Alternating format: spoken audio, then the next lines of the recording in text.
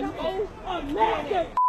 That bitch is a nasty. What be so move. Let's go.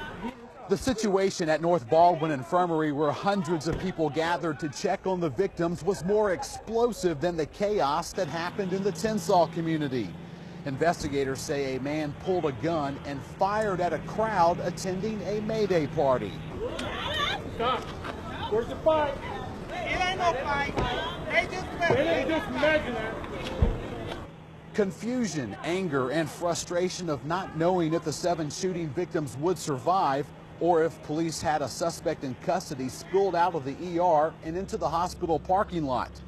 Fights, arguments, and confrontations between several groups erupted. Stop the car. Don't crank that vehicle.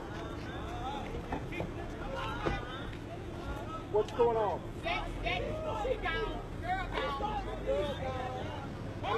She started with me.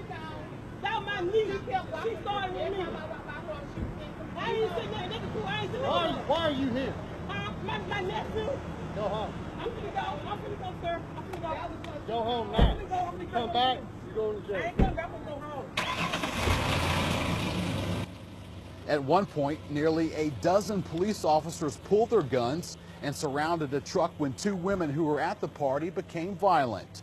Some words were exchanged between some individuals, apparently over a female. What we've been told is a black male subject, approximately 25 years old, Marcus Butler of the Bangladesh community, possibly on Old Daphne Road, pulled what was described as a .45 caliber automatic weapon and started shooting at an individual. That individual ran into a crowd. Mr. Butler continued to shoot.